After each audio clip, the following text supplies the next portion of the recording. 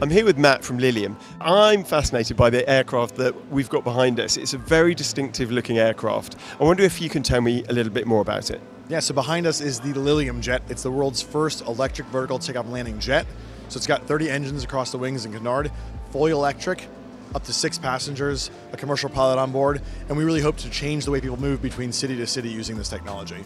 The real possibilities is in enabling regional transportation, so regional air mobility, that's connecting city to city. So at launch, this aircraft will have a 175-kilometer range, but what we know about battery technology is that it's constantly growing, and so we see that growing tremendously in terms of what cities we can connect. So we want to be able to really change the way someone in one city is getting to another city, and that's from an economic development standpoint, that's from a vacation standpoint, it might be business, whatever it might be, we want to help people connect to those cities. And you know, the great thing about building new technology and going through the EASA certification process is that we get to work with EASA directly on those rules, and so we want to make sure that it's safe, efficient to operate, and so we'll have enough reserves, we'll have enough energy in there to make sure that if there's an issue at our intended destination, we can divert and get to the right spot.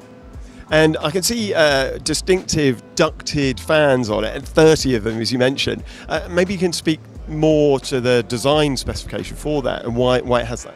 The first thing it does is it looks like a jet. Looks like an aircraft people want to get on. And so that's super important. Are they more efficient than other types of fan? So where the efficiency gain on these ducted electric vector thrust jets comes in is at cruise. So our lift to drag ratio is incredibly low, which means once we're up, we have very low drag. And that means that as battery technology gets better, we can go further and further, whereas if you had an open rotor concept, you'd have more drag and you're not able to go as far each time you get more battery capacity. So for the first time probably in the history of aviation, you could buy an aircraft from us today, and in 10 years, it will be better than when you bought it. But it's also incredibly safe. So by having these ducted electric vector thrust jets, we ensure safety. So if there is an issue with an engine, blade loss, things like that, we know exactly what's happening there. And that allows us to achieve this 10 to the minus 9 level of safety. That's the highest level of safety in aviation. So when you get on a commercial jet, it's 10 to the minus 9. And so we think it's super important that at launch, we have a jet that is one of the safest that's out there in the market and that people feel comfortable and safe. We want to operate safely, but the regulators are going to ensure that we have a safe aircraft. They literally look at the probability of a failure of any single component and concept within the aircraft. And based on that probability, that determines how redundant we have to be so that we can get down to that 10 to the minus 9. That's actually referring to the likelihood of some catastrophic failure. They want it to basically be almost next to impossible that you would have any sort of catastrophic failure on an aircraft. The other thing these electric jets enable is quietness, right? So it's really key that this is quiet not just inside the aircraft, but outside the aircraft, because eventually we want to be able to go places that today aviation can't go. So not only are we sustainable from a true environmental standpoint of our emissions, but we're sustainable environmentally in terms of the noise that we're going to produce in the environments that we operate. Going back to the ducted fans, why do we see it only on the Lilium Jet?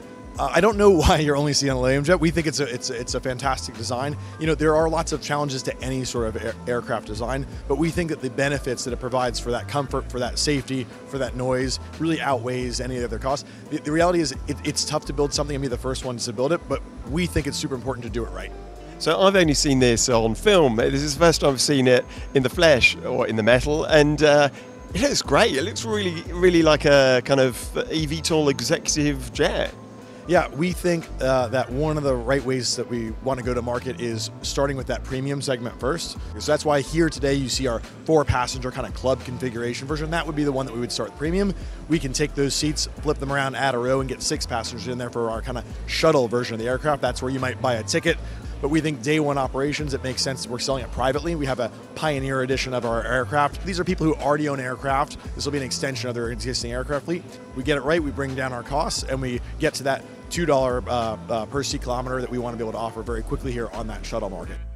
So have you got orders from private individuals on your order book? We have over 100 binding orders, and we expect that next year, early next year, when we have our first crewed flight of the full-size version, this aircraft behind us, that will have even more orders flowing in.